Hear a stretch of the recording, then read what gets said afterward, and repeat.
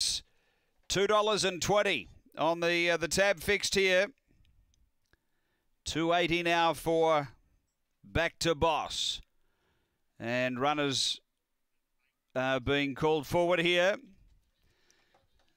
Last few being loaded away. So we're just about ready. Sentinel McLaren at $2.20. Light on. We're set to go. Ready to race. Race 6 of the night. Away they go.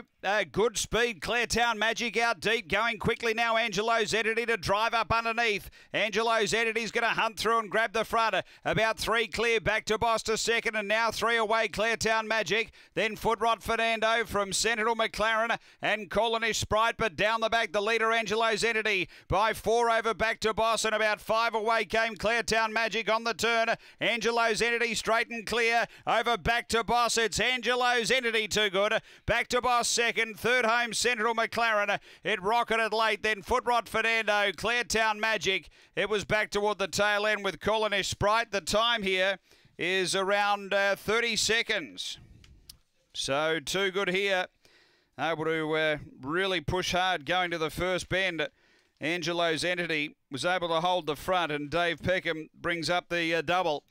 Had Aston Hayato win earlier on. Number 4, Angelo's Entity. Second, going to 7, Back to Boss for Ben Rawlings. And third to 2, Sentinel McLaren for Tanya Foster. Numbers are 4, 7, 2, and 5 is 4, 30.01 after race 6 here at Angle Park.